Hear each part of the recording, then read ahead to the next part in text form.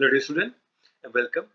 Today we are discussing the quick solutions of the All India CAST Test Series Medical 2020. This is test number 5, specifically the code A and B, and this is for the OIM batch and was conducted upon 20th of December 2020.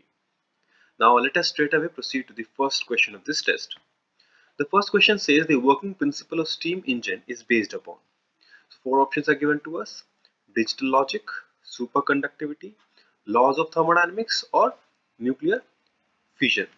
The student, this is basically a factual question, and in the steam engine the thermal energy of the burning water, that is the evaporating water which is converted into steam, is used to produce or is used to convert into the mechanical energy of the moving system.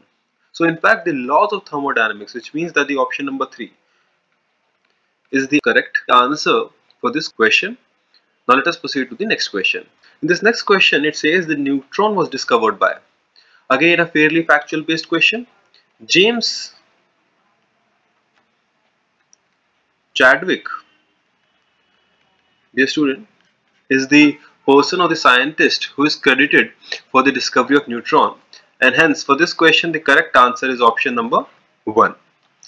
Moving on to the next question. In this question, which among the following forces is not the fundamental forces in nature? The student, in nature there are 4 fundamental forces: gravitational force, then there is electromagnetic force, then the student there is weak nuclear force, and then there is strong nuclear force. Now dear student, as we can clearly see that pseudo force is not a fundamental force, and hence for this question the correct answer is option number 4. Now let us move to the question number 4. Question number 4 says if the dimensions of physical quantities are given by m to the power a, b to the power c, t to the power c, then the physical quantity will be. The student, we have to check each and every option here. Now the angular momentum, which is represented by L, is written as mass multiplied by velocity multiplied by r. Now herein we can clearly see that the power of mass is 1, the power of velocity is 1, and the power of r is 1 as well.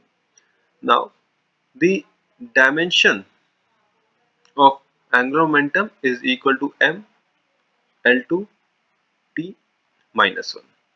From this we can clearly see that as we compare it with the given question, A should be equal to 1, B should be equal to 2, and C should be equal to minus 1.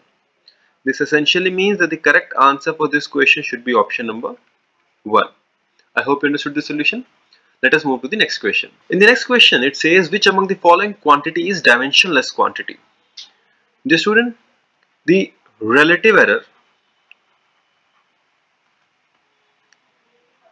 is defined as the absolute error divided by the true value of the physical quantity. Since the unit of the absolute error and the physical quantity are same, this quantity is unitless and dimensionless as well, meaning that the correct answer for this question among the given options should be option number 1. Moving on to the next question.